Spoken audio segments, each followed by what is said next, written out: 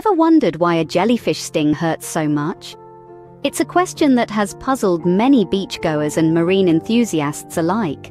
There's a lot of hearsay out there, myths and misconceptions that have somehow found their way into popular belief. Some say it's because of the jellyfish's acidic venom, while others believe it's due to tiny barbed hooks. But what is the real reason behind the excruciating pain? Stay tuned to discover what really happens when a jellyfish stings you. Understanding a jellyfish sting begins with knowing a bit about jellyfish anatomy. At first glance, these creatures may seem like floating blobs, but there's much more to them. They're composed of a soft, gelatinous body, a network of thin nerve fibers, and most notably, long trailing tentacles. These tentacles are not just for show. They are armed with specialized cells called cnidocytes, which are the key to a jellyfish's sting. Each cnidocyte contains a tiny, coiled, harpoon-like structure known as a nematocyst. When triggered, this nematocyst shoots out at a high speed, piercing anything in its path and injecting venom. In a sense, it's like each jellyfish tentacle is a fully armed arsenal of microscopic dart guns ready to fire at a moment's notice. The intricate design of these cnidocytes allows jellyfish to capture prey and defend against threats in their watery world. So, the real culprits behind a jellyfish sting are these cnidocytes. Now that you know the main players, let's dive into the process of a jellyfish sting. To understand the process, we first need to understand the role of cnidocytes.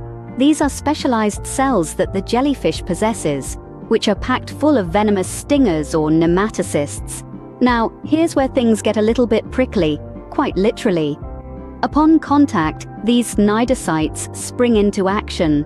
The moment a jellyfish feels threatened or touches prey, the cnidocytes fire, launching tiny harpoon-like structures. These structures, known as nematocysts, are microscopic but incredibly powerful. They shoot out at an astonishing speed, faster than the blink of an eye, and penetrate the skin of the victim. Now, these aren't just your regular barbs. The nematocysts carry venom, a potent mix of toxins. This venom is injected straight into the victim, be it a small fish or an unsuspecting human. The toxins immediately start to affect the victim, disrupting cellular processes and causing a variety of symptoms from mild irritation to severe pain.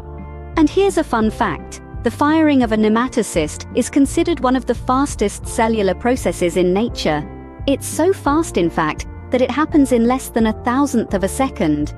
So it's the venom from the nematocysts that causes all that pain and discomfort. The sting of a jellyfish is not just a simple prick. It's a complex, rapid-fire attack that demonstrates the fascinating, if somewhat frightening, capabilities of these marine creatures. So you've been stung by a jellyfish. What happens next? Well, immediately after the sting, you might experience intense pain and local skin reactions.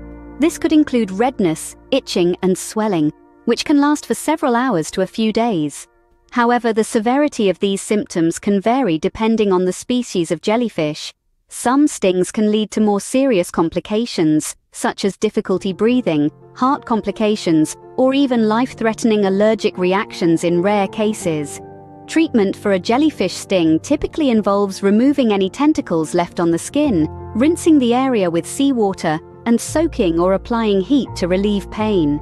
Over-the-counter pain relievers and antihistamines can also help manage symptoms. But remember, it's crucial to seek medical help if symptoms persist or worsen. Precautions to take when stung include not rubbing the sting area and avoiding fresh water or vinegar, unless advised by a medical professional.